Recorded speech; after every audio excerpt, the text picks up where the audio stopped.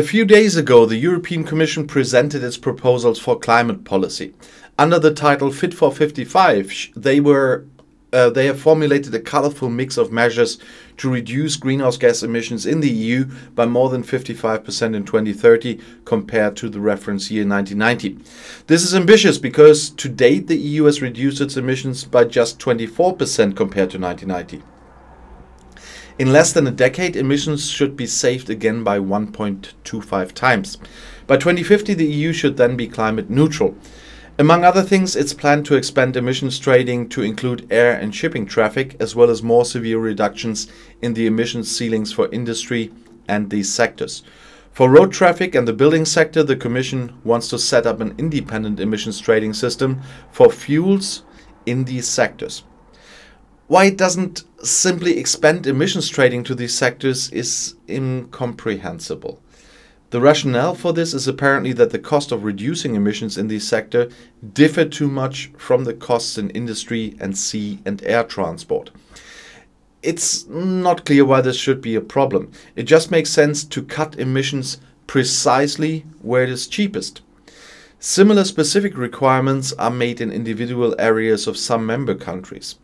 Separate emissions markets and thus separate reduction targets for different sectors will certainly lead to inefficiencies, higher resistance from individual sectors, and subsequently to ineffectiveness.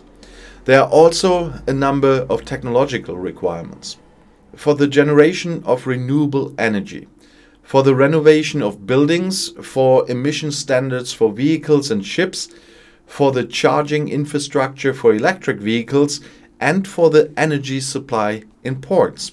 Here too it's evident that the members of the European Commission either want to dictate everything to the people or have a thorough misunderstanding of the idea of emission certificates, well, or both. The establishment and enforcement of a strict Europe-wide emissions ceiling and its trading make all the technological requirements superfluous. Probably very expensive and very likely counterproductive. Because of this trade, climate-unfriendly technologies are becoming more and more expensive and thus superfluous in the long term. You can trust engineers in business to find climate-friendly replacements for these technologies without supposedly omniscient commissioners having to dictate a path for them. Apparently, people in Brussels do not have that trust in the industry. After all, the European Commission wants to promote the storage of CO2 in natural sinks, for example, through afforestation. 3 billion trees are to be planted in the next few years. The Commission also wants to answer the social question by setting up a fund with the revenues from emissions trading and proposing that the member states provide the same amount of their own funds for social compensation. The idea is generally to be welcomed, but it would be more targeted if the members obtain these funds themselves by organizing emissions trading nationally and then use them. Finally, the foreign trade policy flanking the quite ambitious plan to reduce emissions still has to be looked at. Here, the Commission envisages a system of CO2 border adjustment for certain products, but by no means for all of them. The idea is fundamentally correct because without such a measure, the so-called rebound effect would occur. That means a relocation of the emission-intensive industries abroad without reducing overall global emissions. The competitiveness of European companies would also be threatened in that case. However, the border adjustment carries the risk of being incompatible with the World Trade Order and therefore leading to retaliatory measures in other countries. There have not yet been any critical comments from China or the United States, but there have been from Australia. Hi to my Australian friends, by the way. The EU would have done better to promote the establishment of a climate club very strongly with, for example, the US, the UK, Canada, Australia and New Zealand. Then you would probably have had to swallow a few toads in other areas, including maybe Nord Stream 2. Anyone who is serious about climate protection does not need another pipeline to Russia anyway, although there are dependencies on the US side I don't like either. In this respect, the EU and especially Germany were not too ambitious in this area.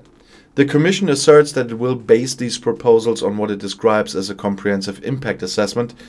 It has also planned to use a total of around 30% of the expenditure specified in the so-called Multi-Annual Financial Framework 2021 to 2027 for climate protection.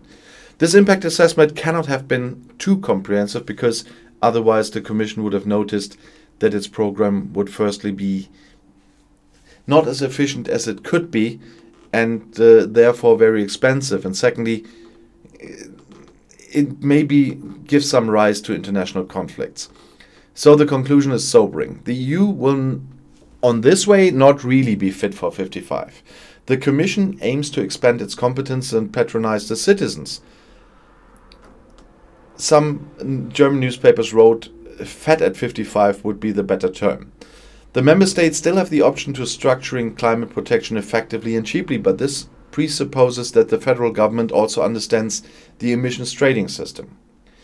But the general election will hopefully have had some impact on some thinking that I expect another conservative government in Germany, and I expect some changes in the climate policy and some changes in their discussion with the EU, because you know that I think quite well of the EU in general, but if there's something to criticize like I did today, I will. And I will continue to do so. Even if there's a lot of good, there's not always light. Everybody knows that. I'm not a delusionist. So I will continue to talk about these things as well, of course. This morning I said what the EU is doing. Now I said what I am not very fond of in that area, and we will see how that will continue. There's definitely, as we would say, a lot of space above left. That's another German saying. And I'll see you in my next video. Bis gleich.